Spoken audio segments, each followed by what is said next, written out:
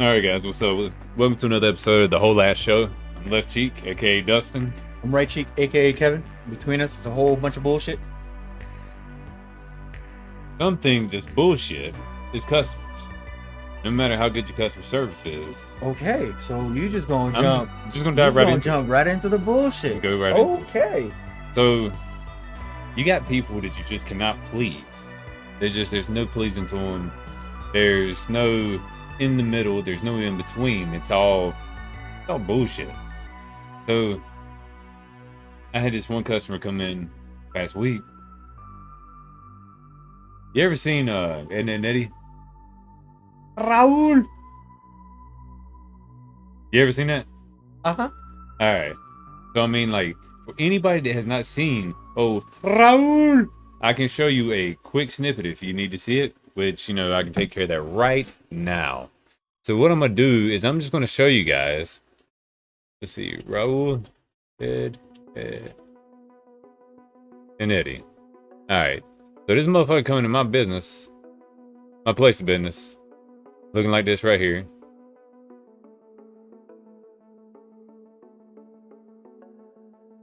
Give it just a second. Some issues right now. Some issues. Things want to be slow. I don't know what's going on. Anyways. There we go. Alright. So this guy right here. This is Raul. I mean, you see this angry face? Alright. So anyways. This motherfucker come up in here. He's got this. And I've driven old cars. I still haven't, well, actually I sold my old cars, but I still have a car that's about 10 years old. You drive an older vehicle. We know that they take work. Yeah. But when this motherfucker come here, sounded like some damn 1-800 Sony Network PlayStation customer support, like goddamn talking about reset your fucking modem to reset your password. What did he sound like? Because I can't picture it in my head at this moment. Alright, so he just come here. And this motherfucker said, he literally straight said, "Hello, yes, I need to get my 2003 Lexus. I need to get it fixed." I was like, what? What do you, I mean, how can I fix it for you? And then he busts out his cell phone. And he's like, I already fixed my exhaust. It needed flex pipe, so I bought some of these JB Well, and I pack it with good. and I'm like, man, motherfucker. I was like, no, you didn't. Hold up, did you say JB Well? He JB welded his flex pipe onto his exhaust. So then we start talking like, what kind of issues I having? Or you know, I had to keep putting some power steering fluid all in my car the whole way here. Hold on. And I'm like, God Are damn. you sure? Are you sure it's Raul from Ed, and Eddie or Fez from that 70s show? I mean, it's a mixture. Let's just say they had a baby because he had to come over and every goddamn thing. So this motherfucker literally sitting there. So he's wanting to fix his car. Keep in mind. Have a good day. Look, oh goddamn. Yeah, good day. Hello, thank you for calling Sony Network PlayStation support. How can I help you? And I'm sitting there, I'm like, God damn. So Oh my god. this motherfucker comes up in there. We get his car in. I start looking at it. Start finding all these problems wrong with it, right? Now keep in mind, this is already somebody that, I mean, you got to give him credit where credit's due. I mean, the dude's like 18 years old. He's on an internship here from Texas. And he has a set budget, which is great. Especially at that age, and especially being an internship in the college and stuff. Okay. And he's like, you know, my car is making these funky noises, la da da da da, la da da da dee. I'm like, all right, cool. You got your keys? So get his keys, pull it in here.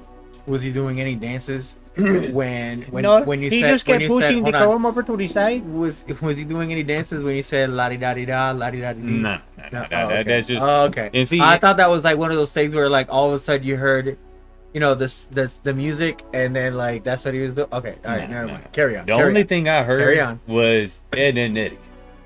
Okay. Okay. I don't know, Eddie. But anyways, this motherfucker, we get the car back there, and like, not only is it making noises, let me tell you something. You put the car from parking to drive, and just barely go on the gas. I'm gonna give you one guess what slaps the firewall. The goddamn motor. You wanna know why he needed a flex pipe fixed? Because the motor is out flexing the exhaust. Motor mounts are So then we start. I was like, all right, fuck it. We just went up. I can't deal with this guy too much. It's not because of his accent or because of where he's from. It's just because he's one of those kind of people you can't explain shit to. So I got it down the road in it. Hey, boy. What do you think happens when you hit the brakes? You hear a clunk and the car snatches to the right. That bitch need little control arms. Literal control arms. All right. You got all the motor mounts are busted. There's no rubber. It's just literally bouncing off the frame of the damn mount. You got control arms that is slinging around. Like you can see the tire move 3 to 4 inches front and back. Needless to say, we tell him like, hey man, like, I don't know what your budget is, but you know, you said you want to fix your power steering leak. I said, well, what about your transmission leak and your motor flopping around? I was like, this bitch is literally jumping out the damn hood of your car like somebody just be strapped down in a medical bed. I don't know what you're saying. What do you mean? I'm like, what? I was like, so like, and he said he just wants to fix power steering leak. So we take the car, we tell him like, look, if the car is worth it to you, it's worth it to us. I don't believe in fixing something that you shouldn't be putting your money into. It's okay. I don't care. I was like, all right, whatever. Go ahead, get the part. Tell me what, you know, to fix the power steering leak, hit that rack pin because it's pissing out both legs. High pressure hose, also the reservoir hose that goes back from the gear up to the reservoir. All right, all that had to be replaced. So replace it. He only said he wanted the leak fixed, right? Get the car fixed. No more leak. Alignment, you know, can't do the alignment because it needs control arms. All right. Don't need doing alignment if your motor mounts are just busted. They ain't even there no more. We fixed this motherfucking car. He come back. Oh, you know, I'm happy. No power steering fluid anywhere. But what is this noise? I was like, what? What noise? You know, I know mechanic. You know car. And you start pulling YouTube. You only hear it. You know when you hear it? When you're accelerating. Guess where it's coming from? The center vent of his dash. So this motherfucker get mad as hell. I just, you know, all you had to do was call me. Call me. That's all you could call me. I was like, motherfucker. I kept trying to explain this stuff to him, explain it. And he just keeps wanting to hand me YouTube. I was like, all right, I can't talk to you anymore. I can't. Just walk up back with me. I just need to show you the picture on my phone. No, I don't want to see the picture on your phone. You don't listen. You're making it hard. How are you in college? And you might be a surgeon, but you can't understand fucking English. I was like, I'm gonna take you out back. We're not gonna talk. I'm gonna point, and I'm gonna show you what it does. So I go back there. I show him the damn motor flopping. You know, like damn thing's having a seizure. This bitch said, yeah, but I'm looking for noise and thing. I was like, God damn. I was like, man, you talking about a noise in the vent. I said, what about your life? I know understand. We know good. And I just got aggravated. How old was his car? A 2003 Lexus ES300. Good car. No problem. Just fix the leak. Like, I mean, come on, bro. Like, you hit a fucking brakes on that bitch. I'm not talking about slam them. I'm talking about, like, just slow down. And it would literally, and start pulling to the right. But, you know, you don't care. And so just diving into that, if you're not a mechanic, don't pretend to be one. If you want to go to a place where someone's expertise is mechanic, selling something, or you think all mechanics are crooks, or you think automotive shops are crooks, well then fucking figure out how to fix your own shit. I don't think you should ever in your life go somewhere where you know nothing of and try to tell them how to do it. Because the most interesting thing, it's okay to do research beforehand, so you know you don't possibly get taken advantage of. That's fine. But yes. when you start acting like you know better, then you might as well get your hands dirty yourself. I get what you're saying. but it's more than that though. It's, for me, it's more than that, only because of, like, he was mad about the noise.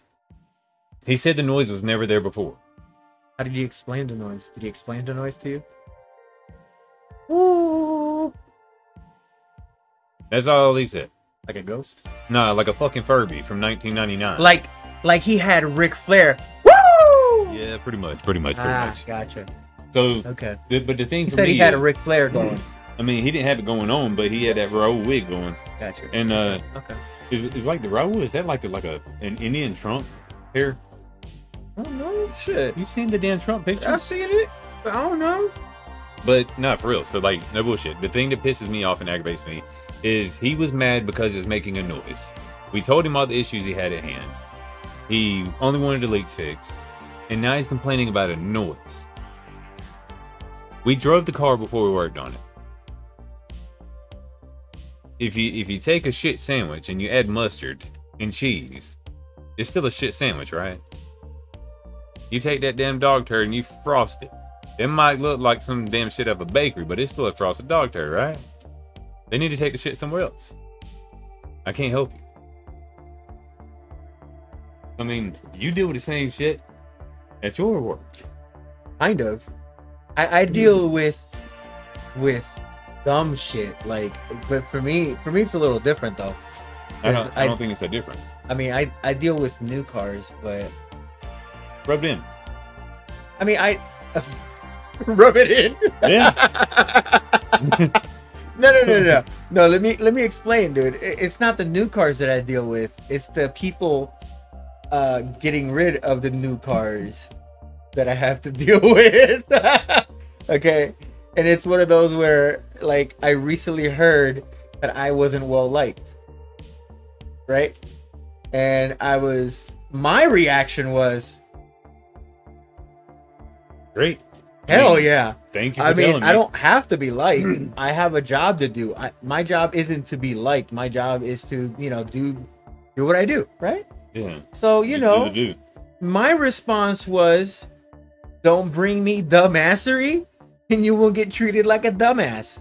Yeah. That's the thing. Yeah. Their thing was like, oh, he talks stupid. Like he talks to you like you're stupid. And I'm like, no. I'm not talking to you like you're stupid. But if you're stupid, I'm going to bring it down to your level so that you can understand it, so that you walk away feeling accomplished. Like our interaction was a success. Message got. Right? My job is simple. Right? One of those kind of things like, you've got mail. Like my job is pretty simple. Like it's just, you come to me if you need something. I get stuff ready for you, and then boom, you're out. It's really simple. My attitude and how our interaction ends up being has nothing to do with the work. Like I said, I'm not there to be liked. I could give a shit. That's how I've always been. I mean, I don't really care. I don't really care to be liked. Yeah, like I'm here to do my job, but if you bring me dumbassery, you're gonna get treated like a dumbass. Yeah. It's simple physics. I know it's not physics. Well, see, I know it's not physics. Okay, so don't get on there and try to quantify. All right, dumbassery versus being a dumbass. Okay, it's not physics. All right, it's a joke. Okay, well, yeah, but it's simple. Yeah, it's just simple. Like, don't bring me dumbassery again, and you won't get treated like a dumbass. It's simple. You know what I mean? Like I said, my job's not like yours. Like you have to deal with stupidity. Right. Right. My job's a little bit, simpler, but it also comes with its own share of dumbassery. Yeah. I know, I get it. I mean, I even had this one stupid fuck, and I'm not trying to be rude or anything, but like I even had this one stupid fuck who come up in this bitch with a, hey, you back there on the bed. What year is in Crown Vics that they like to put sixes on? Okay. Alright, so yeah, there we go. 96 to a 2000 model Crown Vic, right? Listen. He wants his alignment fixed. I put it up on the alignment rack above my head. And look up underneath. You know what I see? You know what a torque box is? Like a solid rear end, axle rear end where it's welded to the frame? It won't there. The driver rear wheel was literally like, if these are how the wheels should be sitting, like we're looking at it from an angle like this, driver's side wheel was this way. Like it's literally towards the back bumper. So I watered there. I was like, yo, sir, have you wrecked this car? Oh. No goddamn car. I ain't wrecked. Are you sure you Hold haven't up, hold wrecked the up. car? So you're telling me that at your job you met Raul from Ed, and Eddie, Oh fuck! Here we go. and now you met Yosemite Sam? No, this dude was drunk. He was drunk. This motherfucker was drunk as a skunk. He said, no, I didn't wreck my car. So I go out there and I take him up on the car and like, look, are you sure you ain't wrecked this car? I was like, because that exhaust is bent into the bottom of the car. I was like, the axle Why'd is you twisted. make him sound like Yosemite Sam? Because Give me that's his what he sounds like. I mean, when they're drunk and they got the damn 40-year-old smoker cough, I mean, god damn. I mean, like, literally, like, from me to you, his breath literally smelled like CBD, like cigarette booties and donuts, like an stripper from a hot Saturday night farted in your face. Yeah. So, like, no bullshit. So he sat there and I showed him that, like, the rear end's literally, like, twisted. Oh, yeah, you line it up. Sir, just get out of the way. I was like, sign this paper. You understand that the rear end is twisted. La-di-da, la-di-da. Do the alignment. Signs on the paperwork. I understand all issues with my vehicle, blah, blah, blah, blah. This motherfucker calls back, starts cussing me out. I'm driving to the goddamn road, and I turn my wheel, and I ain't got to turn my wheel. It snaps me to the fucking wall. I'm about to run off the bridge right up here. Sir, it's like you realize your goddamn max was twisted. Well, dangerous talking to me like that. Yeah, well, yeah, I'm going to. You're literally calling and cussing and hollering at me on the phone right now. Because your shit's twisted. So he come back when he's showing his ass. You know how we fix this issue? Cock the steering wheel and align the vehicle. Because that's what he wanted. You know he tried to contact corporate? Saying that we fucked up the rear end in his car? By twisting 3 little nuts on the front end? Well, 2 nuts and a tie rod. Wow. Yeah, I ain't got to deal with that. I know. Okay. I know. I deal with new cars. How that tent life, though? But I still have to deal with people. How that tent life? Huh? What you do when you get trash in the window? Huh? For those of y'all that don't know, we got someone that might be a special guest at one point in time for a quote unquote, what would it be, an interview? I guess. I don't know. Like What would that be like a little considered? Q&A. Would it be considered a Q&A? Huh? Oh yeah. So it might be a future Q&A endeavor. That's who we're asking. We're not going to tell you who it is because some of the people that's on our Facebook page might know who this is. Actually, quite a few of them in the area. I mean, I ain't trying to be funny and throw no shade nowhere, but I'm just trying to say, you know, all limos had that dark glass. No shades on. No shades on. But I think I'm gonna cut that there. I think we got enough off my chest, off that shitty plate buffet that I had to go to for 5 fucking days. I mean, you know, I think I'm gonna say one more thing.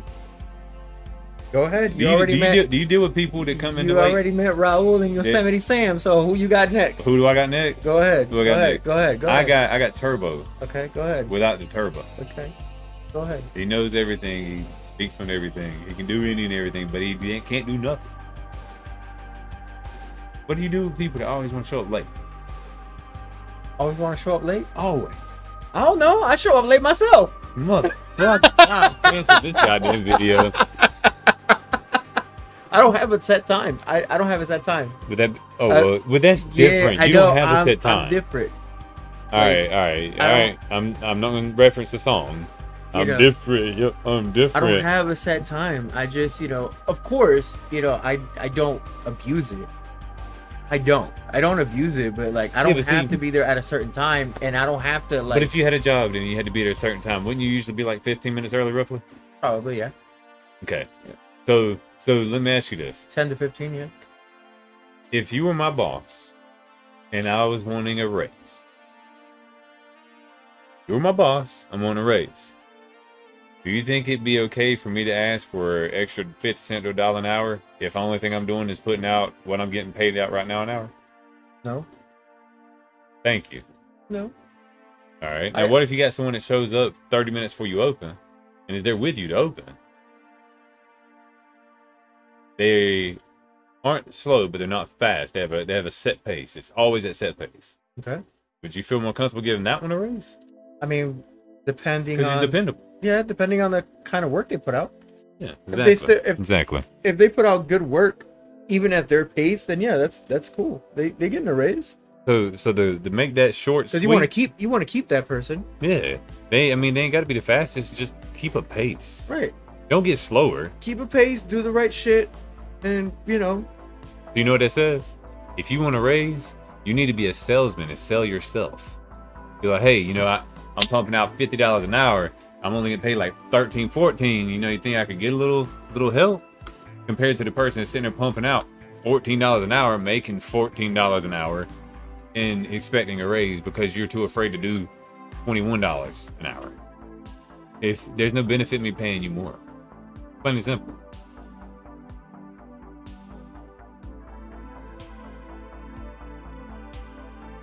Have a good one.